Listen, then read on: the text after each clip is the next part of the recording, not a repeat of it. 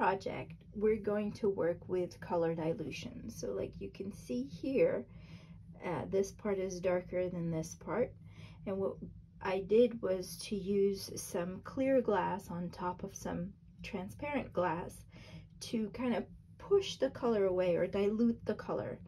I've done it on another project before. Here you can see this spot was diluted and this spot was not. Actually, what I had attempted to see was if I doubled up on the transparent glass, would it actually make it darker? And it didn't. It didn't make a difference to double up on the same color, but it did make a difference to place a piece of clear glass on top of the color glass. So that's what we're going to do in this project. You can see it here. And you'll notice that this bowl is bigger than the projects I usually make, and that's because I got a larger kiln, and the inside diameter of my new kiln is 15 inches, and so I'll be able to do larger pieces like bowls, and it'll also allow me to do multiple pieces at once. So that's very exciting for me. So so the glass that we're using for this project is some clear Tecta and a transparent Peacock blue.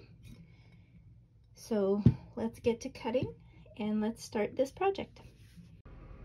So I'm going to start cutting out 2 circles that are about 8.5 inches in diameter, and I'm using a circle cutter for that. Cutting circles always kind of makes me nervous, but we'll see.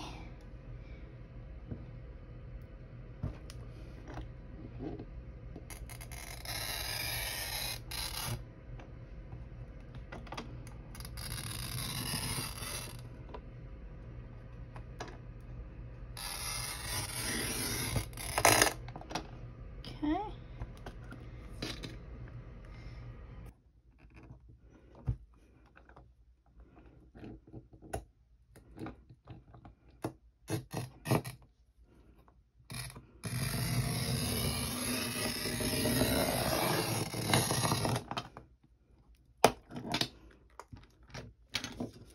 So what I was afraid would happen did happen, and my peacock green ended up breaking into 4 pieces.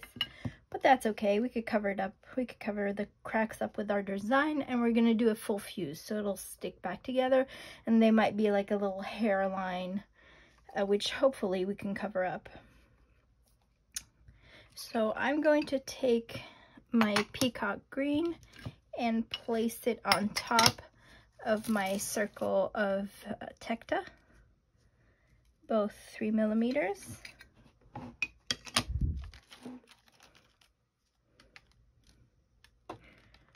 Try to realign these silly cracks.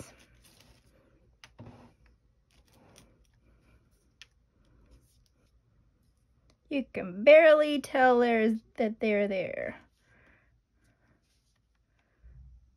Okay, I cleaned my pieces, and after cleaning my pieces, I found my center and I put a black Sharpie dot.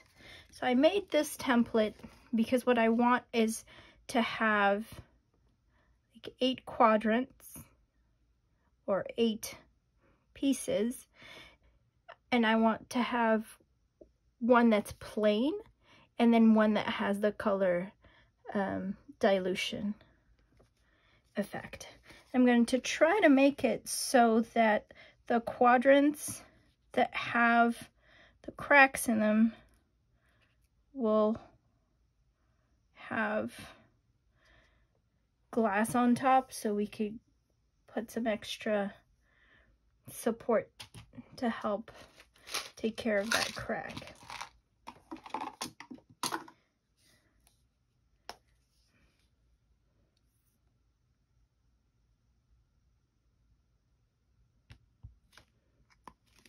So I went ahead and I, spent a Thursday evening sorting through some frit that I had, some clear frit. and went and put them into 4 different categories: small, medium, large, extra large. And what I'm going to do is I'm going to start with a small in the center, and then as we move out, to go to larger and larger pieces.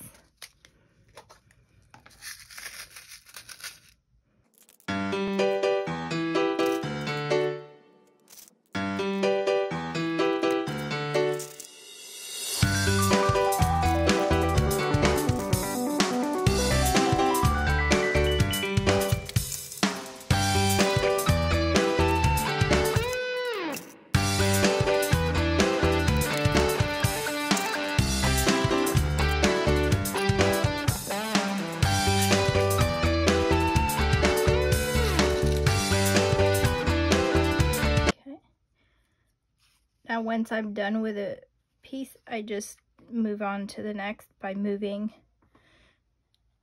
my template. And I did get pieces all along the crack, so hopefully that won't show.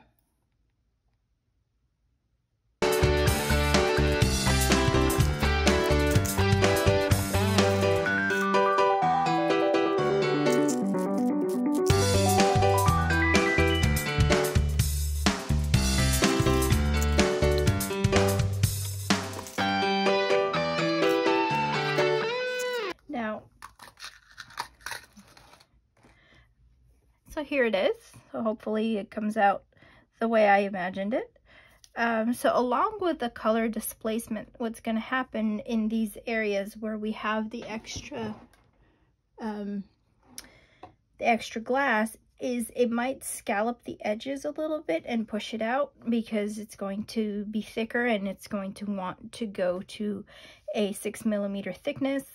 With the 2 glasses here, we have a 6mm thickness, and we're adding about another 2 to 3 millimeters with this frit, so it might distort the edges, and I'm not very upset about that, because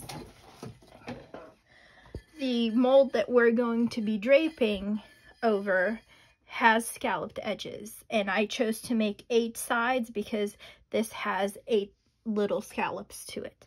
So I'm going to take it to a full fuse in the new big kiln, which I'm very excited about, and I'll see you when it's done.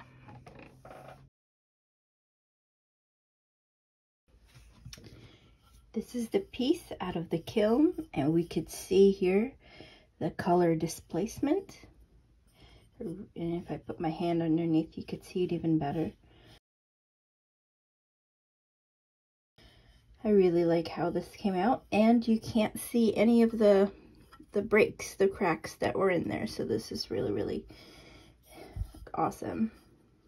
So the next step is going to be to slump it. And like I said, this is the mold that we're going to use. I'm going to treat it with some boron nitride. It gives it a smoother finish when you slump something or you drape something. So we're going to drape using boron nitride. Hopefully it'll get rid of all these brush marks on it. And because this is a rather shallow mold, what I'll do is when I put it in the kiln, I'm going to put the stainless steel mold underneath just to elevate it, so when the piece drapes over it, it doesn't touch the bottom of the kiln. It shouldn't, but just to be on the safe side. So I'll just try to align it so that I have the tops of my swooshes here, my little swooshes, aligned with one of the scallops on the bowl, and try to get it as centered as possible. So it didn't scallop as much as I thought it would because of the extra glass on top, but that's okay. We'll still get a very nice shape to it once it's done. So off to get slumped it goes, and our project will be finished. Here's the finished bowl, holding some decorative elements.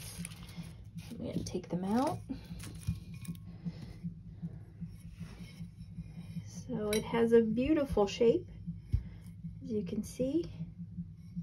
And our swooshes did end up in the little scallops, so I'm glad. It wasn't quite centered on the mold, so it came this side's a little higher than this side, but I mean, you could play it up as a design element. I still really like it, and I love how the color dilution came out. It looks like little, you know, animal spots or something. So I hope you enjoyed this project. If you did, please like this video. I'm going to leave you with some pictures at the end. And again, if you do make one of my projects, I would love if you tag me on Instagram or just link to your projects. I would love to see them. And thank you to those who have subscribed. And if you're new here, why not subscribe? I try to upload a video once a week on Mondays or Sundays. And I'll leave you with some pictures.